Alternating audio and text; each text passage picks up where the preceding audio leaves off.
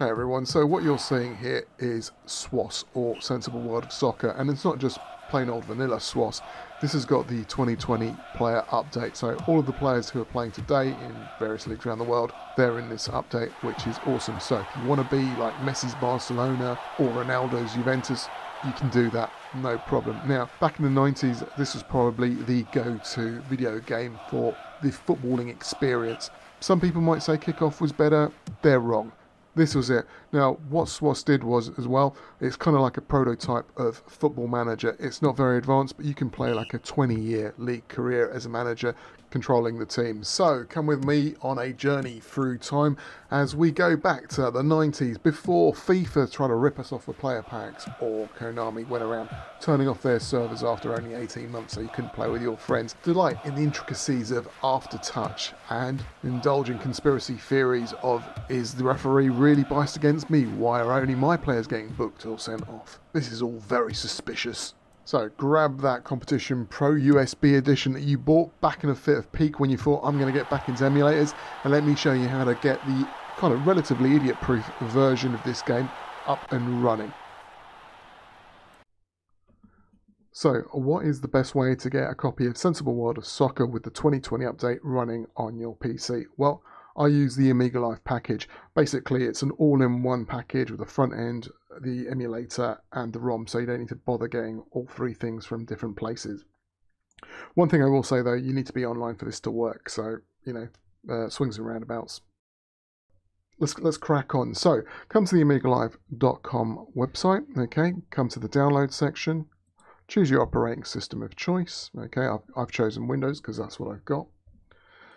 Once you get the file, just unzip that into a folder. Okay, and here we have it. And just click on Amiga Live. Okay, that's retrieving info, game info. And the great thing is there is like a whole bunch of games that you can play, which is awesome. But here is Sensisoccer 2020.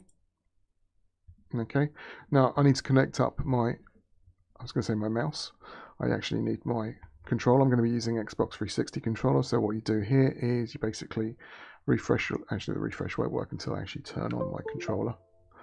There you go. Refresh the list, and there we go. X input controller. Boom.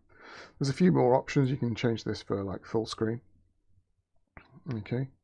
I won't bother just yet because OBS, my recording software, is known to freak out. Okay, I'll just close. Don't really want to do anything. I just want to show you guys this working. I'll change this to, actually I won't change anything. We'll just go start.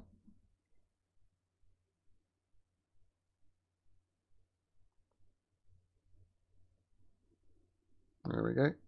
Session starting.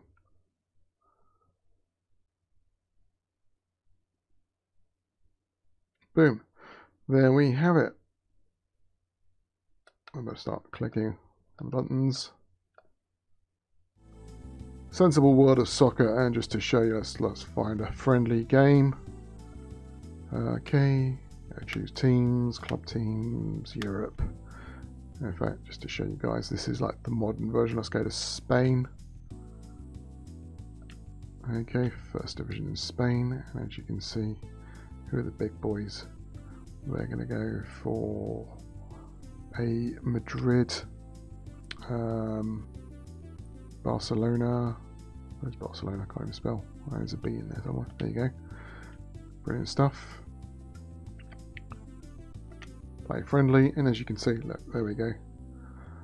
These are all the players have been updated for this year's squad. It's like the same for Madrid. If we look at those guys, view the opposition. Bale's still there, or maybe he's on the golf course. I don't know. No, he's on the pitch. There you go. Well, that is all there is to it. And that is how you get Sensible World of Soccer running on your PC using the Amiga version. Now, if anyone's interested in running like the normal standalone version on an Amiga emulator without using Amiga Live, or indeed they want to use the PC version of Sensisoccer to run this 2020 update, just let me know in the comments down below. But until then, help me feed the YouTube algorithm by leaving a like or maybe even a cheeky sub, and I will see you next time. So until then, my friends, this is HipKelt signing off.